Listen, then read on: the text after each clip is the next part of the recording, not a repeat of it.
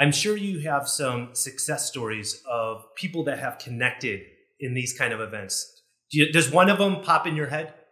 There's like thousands of it because we have been doing like 100 events, and but I'm going to tell you one. No, we put together an investor from, I'm going to say the name, from Germany. It was called DIFA, Deutsche Immobiliaren Fund, and he met a guy here that was selling office building, and this fund happens to buy the building, but not only the building, but commercial centers, but 3 hotels. And that one's because they met in our events. It was a German girl that came here without knowing the market, and they sat together and they buy everything for the German fund. But that's one of the biggest, but there's a lot.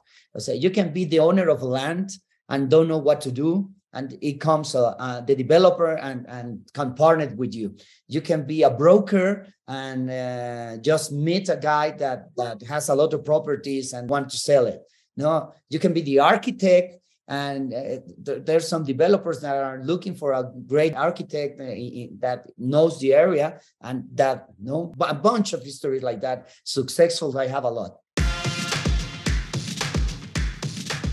Welcome to the Nick Fong Podcast. As the broker and owner of Ronival Real Estate, Nick has spent nearly 20 years in Baja California, sir.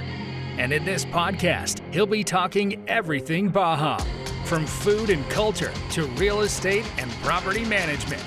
And now, here's your host, Nick Fong. All right, welcome back to the podcast. I have connected by a Zoom call Erico Garcia. Erico, how are you doing? Fine, thank you. Nice to be here, Nick. Well, I asked you to be on the podcast because we met a couple weeks ago through mutual acquaintances, and you're holding an event in a couple weeks here in Los Cabos. From what I understand, it's going to be the first time you host an event here in Cabo. But before we get into the event and your company, tell us about yourself, Erico. Where are you located? Yeah, I'm located in Mexico City. I have offices also in Miami. My partner is the one who's in charge of them, and another office in Dallas. But I'm located in Mexico City. The main office is here since 23 years ago. We're happy, but we travel a lot. No, we have office here in our phones right now. So yes. And so you have the offices, international offices, and your business is centered around real estate. Yes. I have a company. It calls B2B Media. B2B Media because it's business to business, no, in the real estate. It's a multimedia platform for the promotion of the real estate. All around to Mexico and outside Mexico, no? And it's basically all the developers, the investors, the brokers, the constructors. We give them content. No, we give them information with different platforms, with magazine, digital prints, the website, newsletter, and we, like you say, we organize events in more than 25 cities around North America. Okay. So is your focus more in Mexico, or you are also doing business in the United States for developers and real estate professionals? We started to promote in Mexico at the beginning, but then we do a bridge to promote investors from Mexico to Miami, people who wants to buy an apartment in Miami, people who wants to buy apartments in New York. And right now they want to buy multifamily projects in Texas. And so we kind of connect right now investors to Mexico and investors from Mexico to United States. Okay, so if I'm in the United States, I'm a real estate investor, I would look to your company to help me look for opportunities and also get educated on the different areas. Exactly. Just we will talk about not only residential or second homes. We will talk about real estate industry like industrial, logistics, like tourism, hotelry, like also retail, no? So we will talk about all the sectors in the real estate. And Rico, how long have you guys been doing this? We have been doing this since 2000. We found the company in 2000, 23 years ago. We started with a magazine, Inmobiliare, and Inmobiliare grew really fast to the a print edition, then to the digital edition. When we put together our website, inmobiliare.com, that has like 10,000 articles about the real estate from different perspectives. And then we organize events, and that's the way we connect with the people. We make a great network. It's been a really successful what we do with the REBS. It's called REBS, Real Estate Business Summit. Okay. And how many of these summits are you doing per year on average? Like 12 to 13. Like, for example, right now in February, we're going to do Los Cabos in the 15 and 16. And then we're going to Mexico, to Querétaro. That is a central place in Mexico, that is really well known from the industrial and manufacturing perspective, from automotive to aerospatial. So we're doing. Then we're going to New York to put together an event, really financial kind of thing, with the institutional investors, funds, REITs, who wants to invest in Mexico and in properties in Mexico, but in like big projects, no? And when is that event in New York? In New York is 9th, March 9th. It's in New York City. We have been doing this event. It's our 9th time we put together this event. So it's pretty impressive because all the important investors, institutional investors, they're based in New York. So we put together people that already live there with people who want to come there and want to see what do investors are looking right now, and what type of properties or projects, and the cap rates, and the return of investments, and how do they see Mexico, for example. Right. Hey, thanks for being a part of the Nick Fong podcast. Make sure to subscribe to the podcast to get the latest updates. And if you're watching this on our social channels, please like and share. And if you want to be featured, or you want me to talk on a certain topic, food, activities, culture, real estate in the Baja, drop a comment.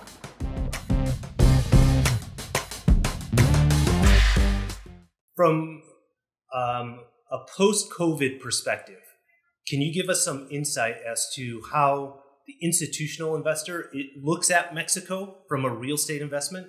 Can you give us some insight to that? Yes. After the post-COVID, there's two main topics that are talking about. One is industrial, because the nearshoring is getting really, really hot. They need the companies to be close to the United States and to Canada, and to be in China right now is not a good thing, because all the supply chain. So nearshoring is better, and Mexico is like the best country to do that.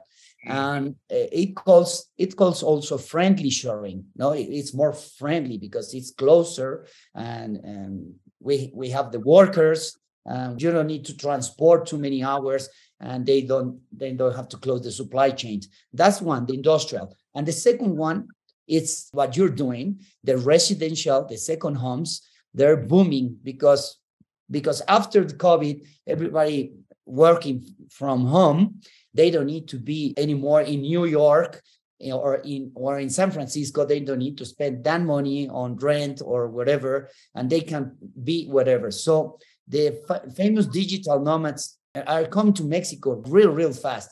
Also, the people that are not working anymore, the baby boomers, there's a big people coming to Mexico. So it's the residential tourist is booming in Mexico, in areas like Los Cabos, in Puerto Vallarta, in Riviera Maya, Playa del Carmen, Cancun, Tulum. It's kind of crazy. So that area is kind of the best place to invest in real estate. So that last trend that you're talking about leads us to Los Cabos and the event that you're going to have February 15th and 16th. Can you tell us about that event? Yes, it's an event. On the 15th, we do a cocktail network. So 5 to 7 p.m. In our company, one of the best things is to make connections and to be in contact with the people. So right now that we can see each other, it's kind of, you need to make people with the people. You need to meet people in events. So the networking, the 15th is pretty important for us, because that way the next day on the 16th, that is the summit, you don't need to rush to contact all the people. You already have some of them, and you can you can be really, really about the content that we're doing. And on the 16th, we have this half-day summit. It starts at 8 a.m. with a breakfast, and then it ends at 2:30 p.m. But we have 5 panels, discussion panels about different topics. Actually, you're going to be in one of them. We're going to talk about what is happening in the second homes industry in Los Cabos. What is the perspective? How is the value of the properties? How long does it take to buy a property to sell it? So we're going to talk about those main topics. Also, we're going to talk about hotels. We're going to talk infrastructure. And we're going to talk about the financial thing. How do investors or big funds see Los Cabos to invest in hotelry? Like this big one, 14 Capital is investing in hotels. They also have some reserve. And the other one is Vertex. Vertex is a REIT that invested in the Thompson. He already sold it, and he's buying more properties. So we're having like 27 leaders of the real estate talking in this event. It's kind of hard to have all this information in just like 7 hours. You're gonna be like boosted with a lot of information. You're gonna go like, what happened, but feeling like really active with it. I've been to many of these kind of summits. Are all of them sequential, or will some of the guest panels be concurrent? Meaning you have to choose one panel discussion over another? No, they're gonna be. You don't need to choose. It's one after another. Yes. Okay, that's good. And who would be an audience? Who would be the people that should really pay attention and consider attending this event? First of all the ecosystem.